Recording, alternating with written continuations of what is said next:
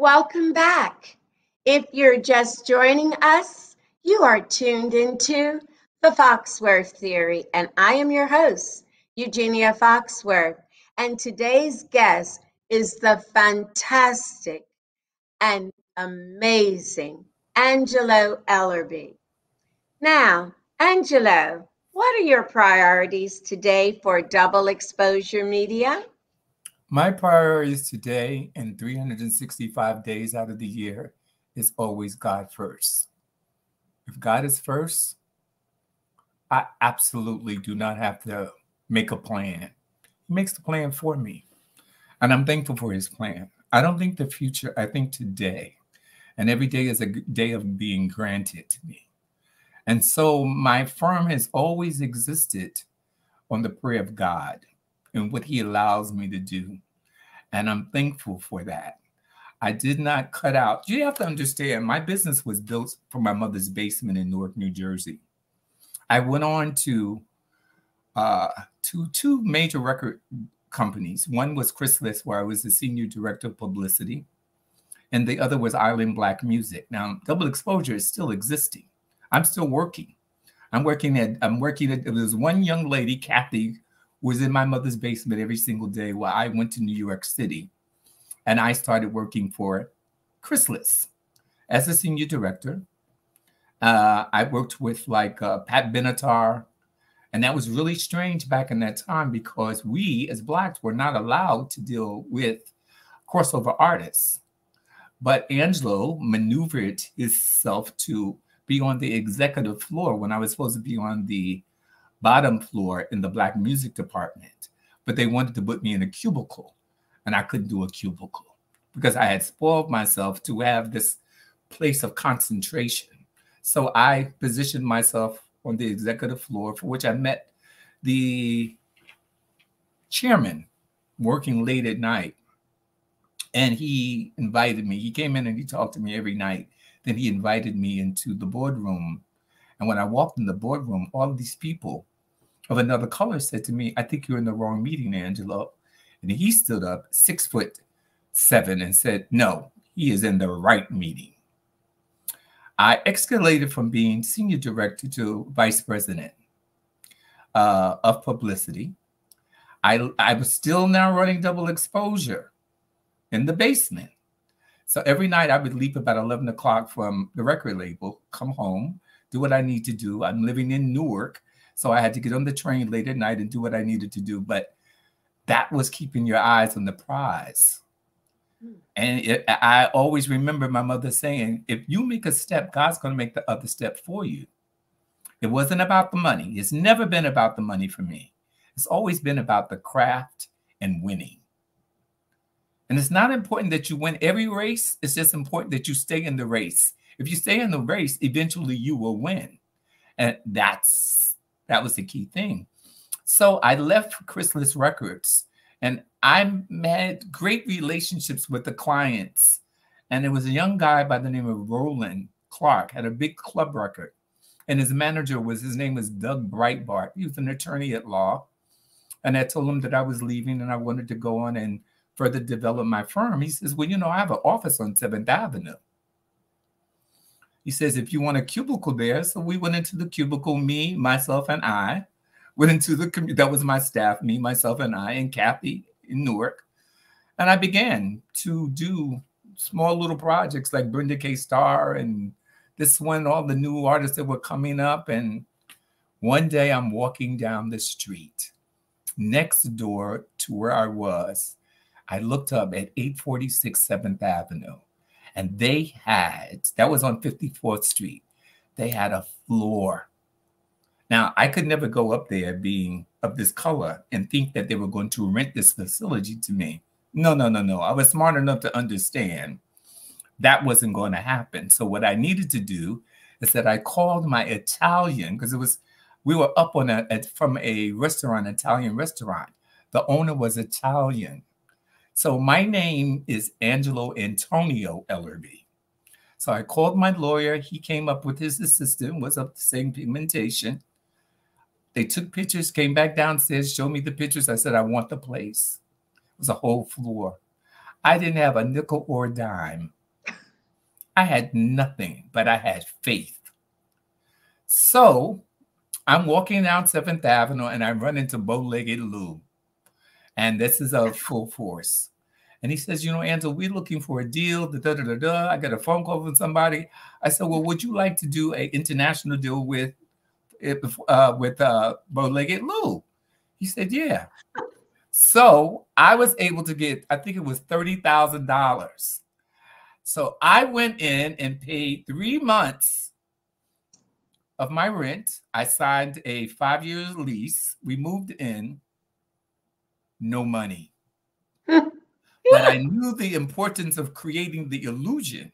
I think I was the only Black business on 7th Avenue at that time. I hired 18 people. No money. No money. No money. So nobody can tell me about the power of God. Absolutely. I'm telling you, you cannot ever tell me that God does not provide. Because if you make the step, you believe in him, you're encouraged by his work and his word, he'll take you through every time. Now, I'm not going to tell you, my life has been an elevator ride. No, it's been an escalator ride. It goes up, it stops, it goes up, it stops. But it's okay as long as I'm riding. Good, bad, or indifferent. I need to ask you a question. Who is Bow-Legged Lou? So there's a group called Full Force. Okay. And they are very, back in the 70s and 80s, they were very successful songwriters, producers, and also a group. So they were very popular, but very popular in the United States, not necessarily abroad. So it was a good expansion for them. So once I got the $30,000, Double Exposure was started on 7th Avenue. So the little lady that was sitting in my mother's basement now could come to New York City, and we created Double Exposure. And so all of my friends, my very dear friend Byron Barnes, he came, he had money, he's the one with the money. And he was telling me how fabulous that we had to make this office be. And so we did. And so we represented, my God, Mary J. Blige, Genuine, Soul for Real, Patra, Shabba Ranks, the Marleys. It went on. And then I got book deals. Then I got a movie deal from Paramount Pictures. This is somebody that came from Newark. And I can just sit back and always believe that it was going to happen. I didn't know when it was going to happen, when he was going to bless me with it, but he did. And I rode that and rode that and rode that. And then I went to work for DMX. Then I went to work for this one. And it's all about where this heart and this mind lies at. And it's not going to be easy. I had so many setbacks because of my chosen life and lifestyle, setbacks. Then me being Black, setback. I wasn't getting what the Susan Blondes or any of those established white firms were getting. But I got what I had to, and I made it work. And so then the genre of music, I started to get into gospel music. My first album that I ever did was with Karen Clark Sheard. That's when I was the senior vice president at Island Black Music. So I started with Hiram Hicks, who gave me an opportunity of a lifetime. He came in and he simply said, it was a group called Drew Hill. And he would give me all these projects. And he would say, let me just see what you can do. So you got to remember, I had a team of 18 people, 9 PR people, and everyone had a genre in which they were experts in.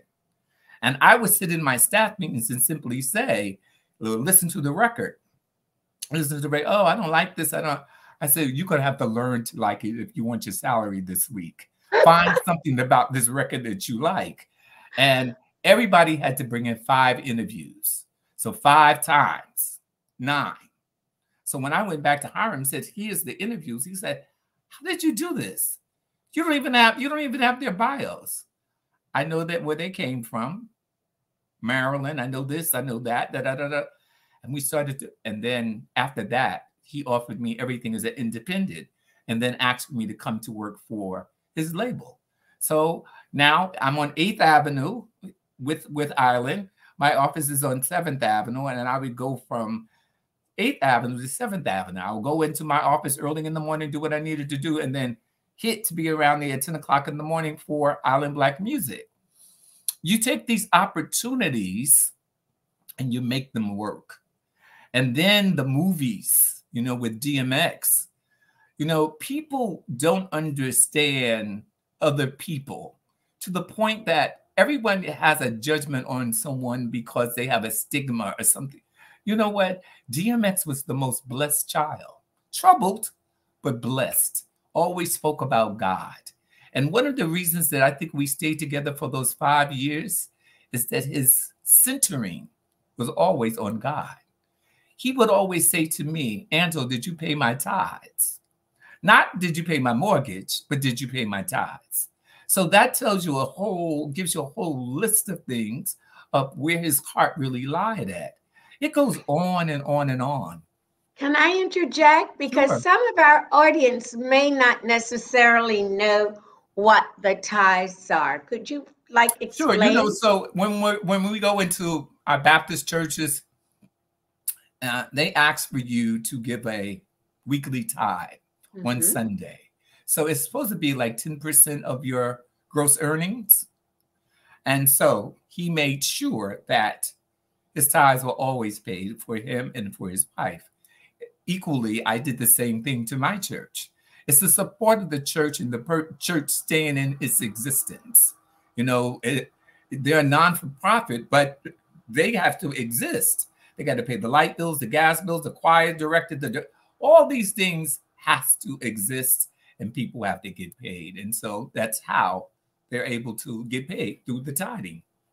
So yeah, so it's very, very important, and not just in Black churches, it's important in all churches that we give that 10%.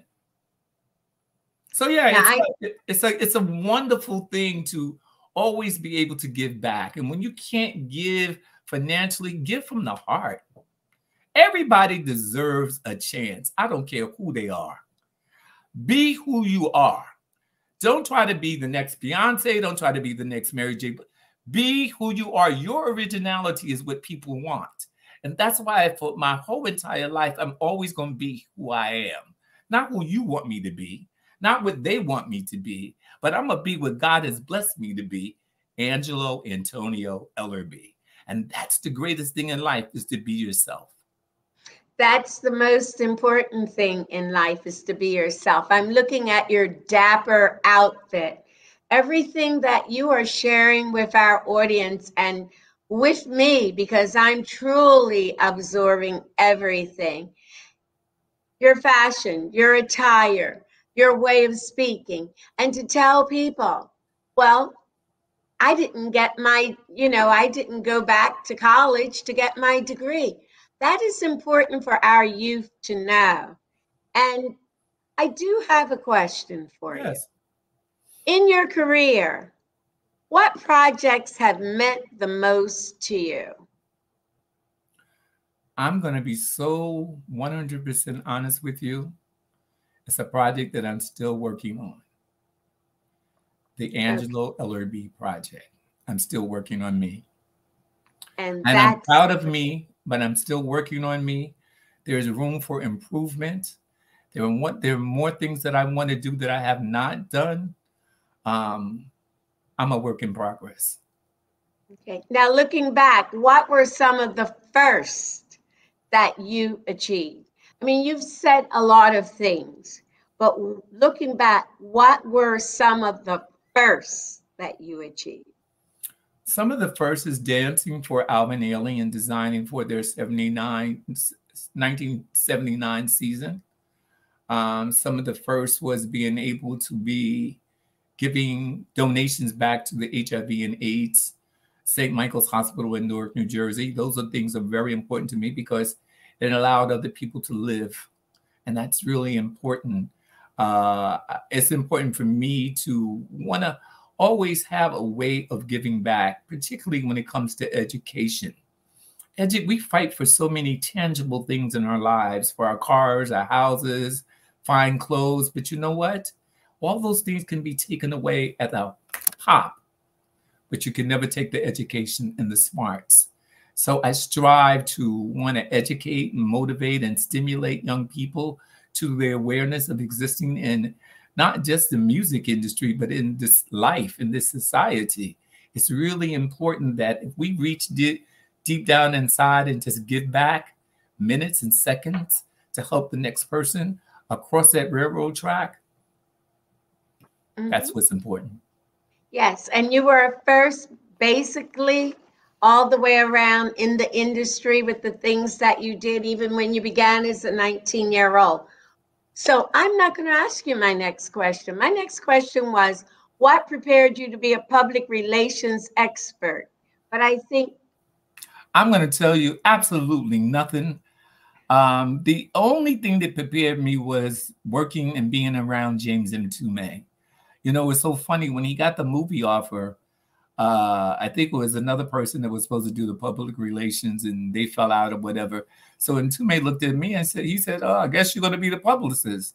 I said, "The what?" He said, "The publicist."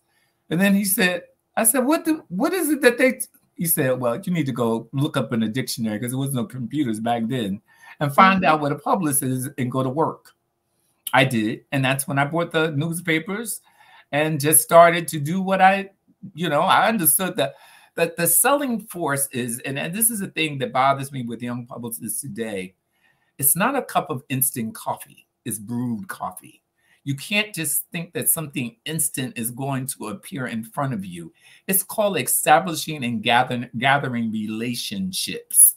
You have to develop relationships, not just a pitch letter, not just an email, but you got to be able to call people up and articulate and tell the story of your client. This is James M. Tomei, the 2-time Grammy Award winner, Killing Me Softly, Back Together Again, da-da-da-da-da. You got to be able to sell. And you have to get those people interested in your client. It's not about going to the parties for the photo ops.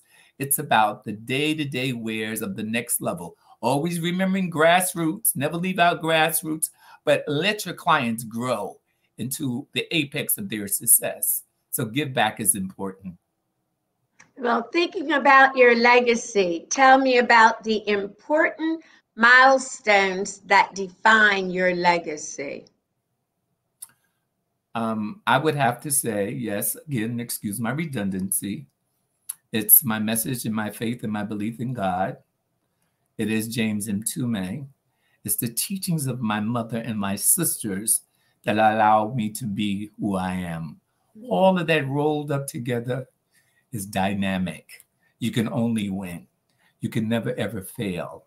When you have faith and belief and a body of people who are around you that truly understand you, not those people who are sometimes friends, because if you take the word friend and split it in the middle, you're going to get the end of a friend. I got a friend in Jesus. When I know that the people who are around me love me, care for me, and is going to be providers for me, and better through it all, when the downtime comes, that you have people in your life that's going to love you no matter what and take you to the next level of your life. That's what's really important. Those are the milestones and the climbs of life for me. Circling yourself around people who actually care, not about your money or what you can do for them, but they care about who you are and how you stand. And I'm going to ask you another question that goes right into what you said, but I want to interject something. But you don't need to respond because our audience has been seeing the same things that I have seen. We notice what you have done with Miss Warwick, Dionne Warwick. Wherever you look, there's something about her. And you just said who you were, always being in the background. So that's an important thing. One tiny part of your conversation that we can all take away from, as well as what you've done for success of successful people and bringing them back to the forefront, because we usually throw away things. and this you do not allow. Now tell me about your books and candles. Well, let me just say this with regards to Miss Warwick. There's not just me, it's a team of us collectively. And I can never ever take the credit of anyone's growth. It's always going to be a team of people that we have a meeting of the minds, that we're going to see where the problem is, explore the problem, and go for it. So I just want to make sure that there's Miss Work has a great body of people around her. She has an incredible niece that does her social media. That's Brittany. Her son, Damon, is her manager. There's me, and there's some other people that work together to make this magnifying example of life.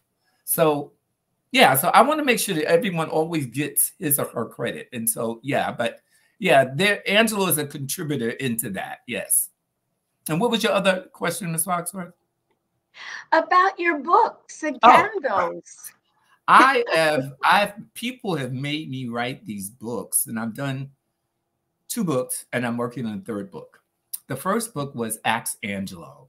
Mary J. Blige has, Dionne Warwick has, DMX has, and Alicia Keys has. And so this book, the first book, which is a bestseller, really talks about what I did to aid and assist them. I'm never going to sit back and talk about their personal lives because that's crazy. But I want people to know what it took for them to grow. I give everyone an imaginary maturity pill. And I tell them, take 2 of these pills 2 times a day in a big glass of water and grow up. You have to become responsible. This is what you said you wanted, and you got it granted. Now you got to keep it. So when you go out, you got to look like that picture that it took us 18 hours to grab. You can't go out like, you got to look like that picture. So you begin to teach them diction and speech and mannerisms and how to sit at a table, all the stuff that maybe your parents should have taught you. That's what I did in my 24-week artist development program. So I'm proud of when I see this girl who never ever wanted to do an interview now being a Oscar nominee. And when I see her on television now, I'm like blown away. So you remember when I said to you, it's not about instant coffee. I like brewed coffee. So Mary has had the taste of my brewed coffee, and she's developed herself to be this winning icon to this day. And I think it's marvelous when you can have self-awareness and begin to pull yourself up from your own strings, see what you were doing wrong, and know now what you're doing right. And so that's that book, and it just gives you insight. And then I wrote a book called The Sense of Success. And then I did a candle line with The Scent of Success. And I really believe that in this book, The Sense of Success was really about uplifting people who feel that they have failed in their life. You know, there's that singer who was a one-hit wonder. There's that lady that came out of jail and can't get a job. It's the guy that can't get a job because he was in prison.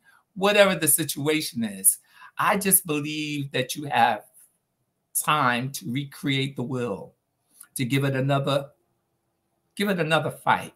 Put on those boxing gloves. Get together what you need to get together to be positive, to go out to claim your victory. It's never too late. Never too late. And when these people start talking about, oh, no, you're never too late. Live your dream and make your dreams the realities that you want them to be. That's where it just begins, and that's where it ends at. I don't care if you're 89, 99. If you have a dream to go back to school, you have a dream to conquer this. People call it bucket list. I don't believe in no bucket list. Do what it is that you want to do that's going to make you happy, and be original in it. Be original in it. Love, I tell people, I'm so romantically in love with Angelo Ellerbee. I love me some me, because if I can love me, then that means I can love you a little bit better. I will teach you how to love me. And you will teach the next person how to love you. That's what it's about at the end of the day for me. Right. Absolutely. And you are doing what you are speaking, which leads me to ask you about your projects to help communities, from the Black Fairy Godmother to your work on the global issue of HIV/AIDS.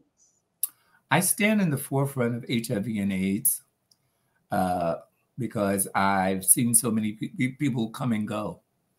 I've seen people be so ashamed of the sickness that they will not go to get help. I've seen mothers and fathers throw their children out of their homes because, uh, however you look at it, it's real and it needs to be treated. I joined in the efforts of Dionne Warwick as she fought to raise money and to educate and motivate people to the awareness of this disease.